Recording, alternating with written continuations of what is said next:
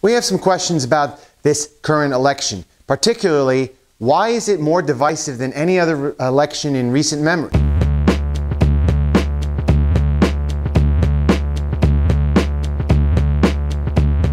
Hey there, NJRoute22.com here with a quick election day video about the divisiveness that's happening and that's led up to this whole thing, combined with the whole crisis and everything else. And I'm just wondering, I have a few interesting questions. This doesn't seem like a natural, like where discussions and heated topics reach a boiling point.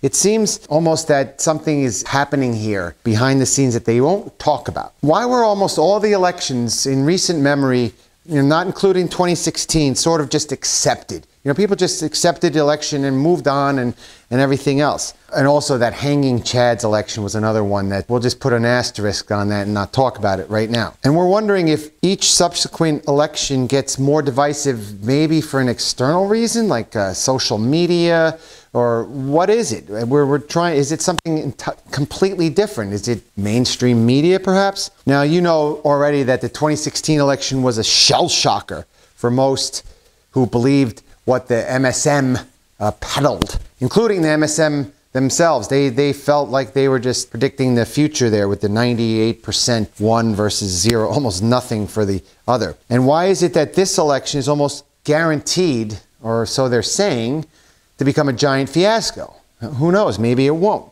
We're not going to get into the conspiracy chatter here, but you can at least answer one part of this debacle with a simple statement. Those who scream the loudest have the most to lose.